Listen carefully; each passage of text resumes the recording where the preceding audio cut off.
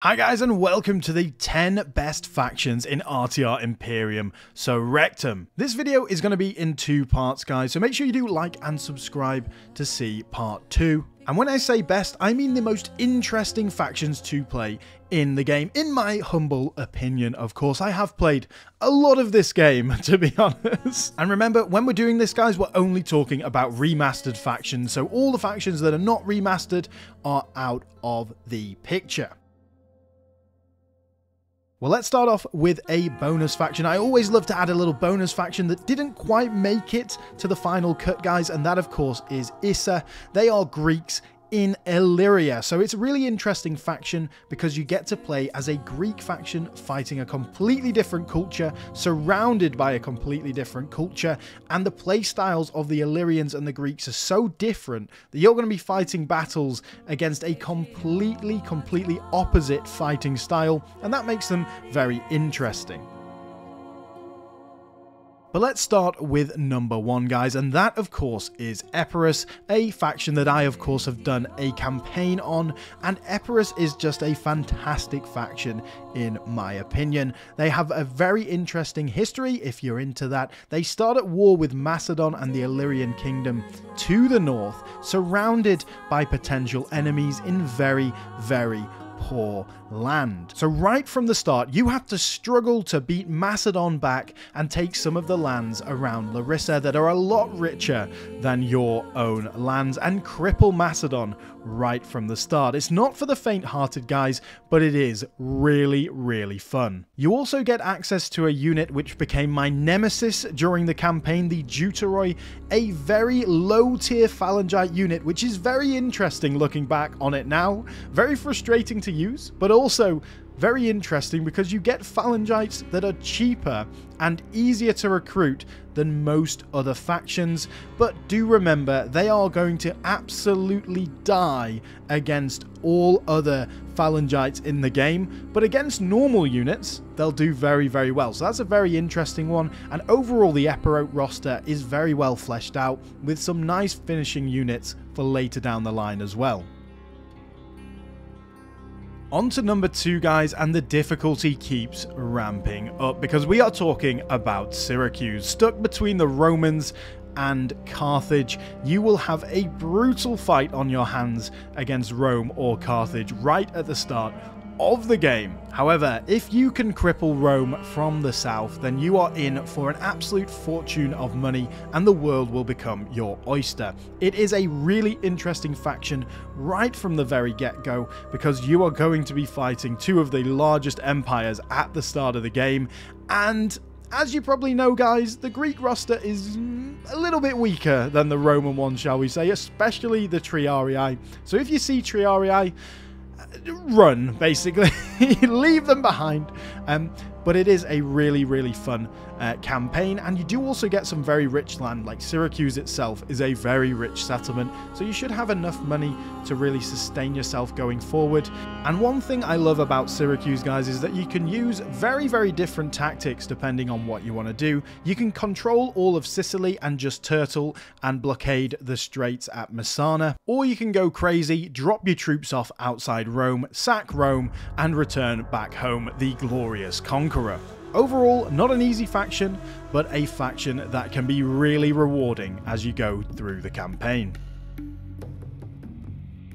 And if you're looking for something different from the Greeks, guys, the third faction is the Liburni, an Illyrian faction to the north of Illyria. They start out with the strongest position of all of the Illyrian factions, starting at war with the Iapodes, with Issa, Delmium to the south and Histria up to the north. With this faction, you can roll through your enemies to the north rather quickly before turning south and unifying Illyria faster than any of the other Illyrian factions. This allows you to get rather rich, guys, and then you can do whatever you want to do. You have a choice. You can go for Rome or you can go into the depths of Greece. You also have the Northern Illyrian roster, which is slightly weaker than the Southern Illyrian roster, so it adds a nice extra challenge with plenty of places where you can get AOR Greek, Roman, and Celtic troops as well. Overall, a really fun faction that gives you a lot of opportunities to do whatever you want to do and go wherever you want as well. Really fun, and you're going to be fighting some fun enemies too. Now, we've talked about 3 smaller factions, guys, so now let's talk about a faction that you pretty much cannot lose because of their great size. And I'm talking about the Ptolemies. They are a fantastic faction with an absolutely awesome roster. Not quite as good as the Seleucids, but an awesome roster with not quite as many settlements as the Seleucids. Managing these guys is nowhere near as laborious because most of the land is relatively happy with your rule, unlike the Seleucids. If you are going to play these, make sure you do really like faction management.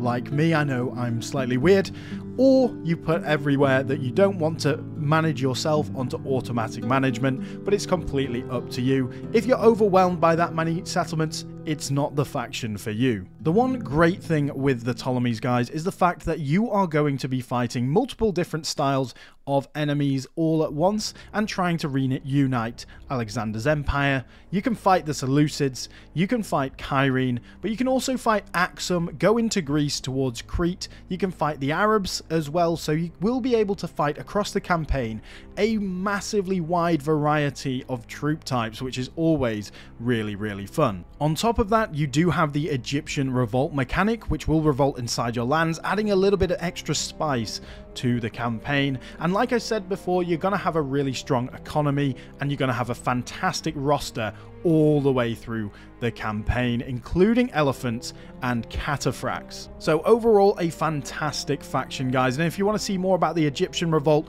I have this video here.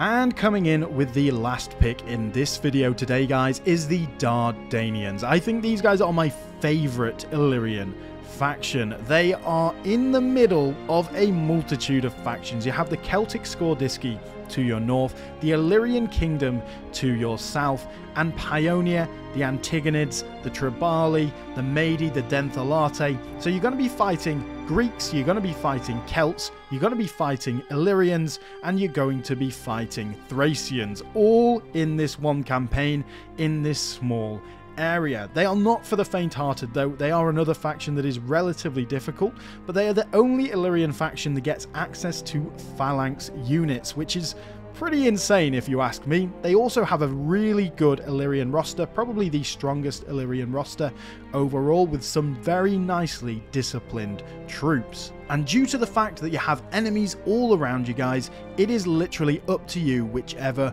way you go. You can go south down through Paeonia into Macedon if you want some riches early on, or you can take out some of the weaker neighbors to your northwest. Overall, a really interesting faction. I'd highly recommend playing these guys if you aren't intimidated with the start surrounded by enemies. So there we have it, guys, the first 5 in our list. Did you agree with any of those picks? What would you pick? Comment that down below. Make sure you do like and subscribe, and hopefully this has given you a couple of extra ideas for factions you might want to play as well. But thank you very much for watching, guys, and I'll see you all again on the next video. As always, massive thanks to the members on the channel, David, Pascal, and Cowie Psycho. Thank you very much for your memberships. If you are interested in becoming a member, guys, there is a link down in the description below where you can get membership for as little as $1 a month.